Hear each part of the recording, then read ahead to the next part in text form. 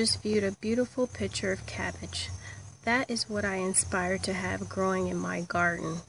However, it seems like it's going to be a long stretch to get me there. But I'm trying to be proactive and take some measures to get me there.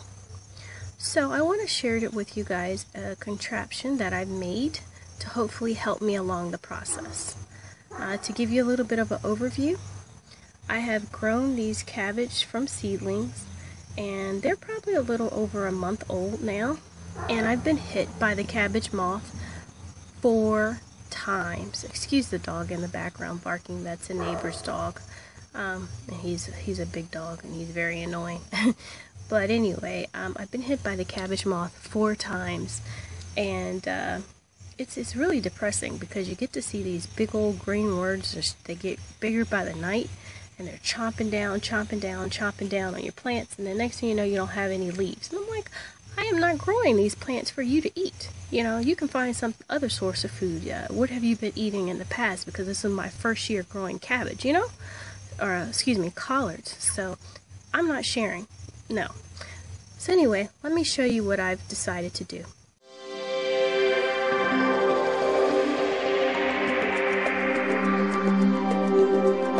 So right here is some pantyhose.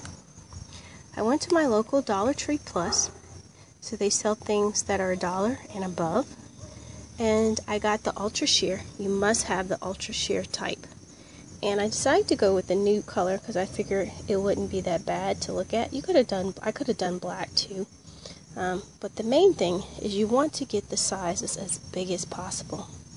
So as you can see, I have queen size, and the weight allotment is 160 to 240.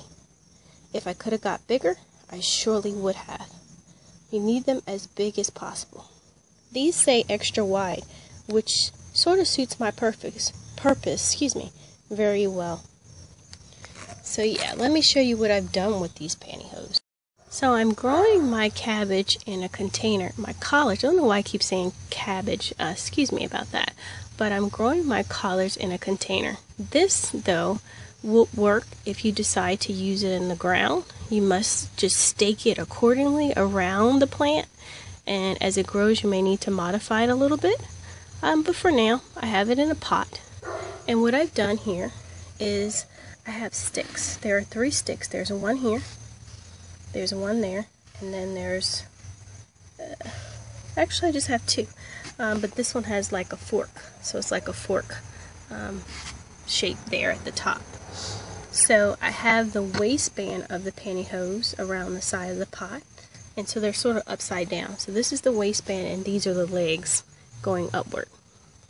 So what I've done here is I cut off the very end, and that can be used for, like, if you want to have some blueberries or something like that and you want to keep the birds from eating it, you can reuse the ends and cover the individual sections of the blueberry. So this is multi-purpose for only $1. You know, you just really can't beat that. But anyway, so another way that I could have done this project, and I just thought about it, is to put some piping in the corner, like PVC, small little PVC piping, at like a foot up out of the soil in each 4 corners, since this pot is square. If it was circular, then I would have done 3.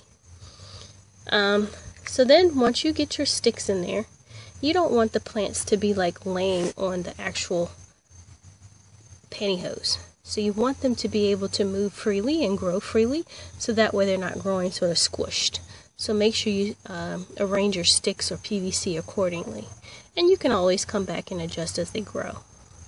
But once you do that, then you're going to pull the pantyhose leg to the corner like that.